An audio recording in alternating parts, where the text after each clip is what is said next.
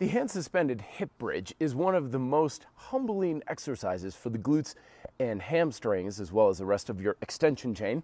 You can do this on handles or rings, of course. You can set them up about a foot to 8 inches off the ground. The setup is having the handles roughly about where your hips are. Shoulders are packed down and back. Feet are out in front of you, kind of like you're sitting in a chair.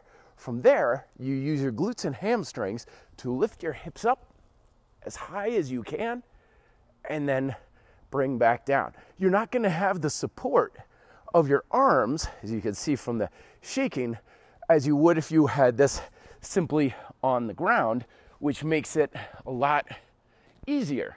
So it keeps you very humble as far as how much you're actually working with your glutes and your hamstrings to lift up and then back down.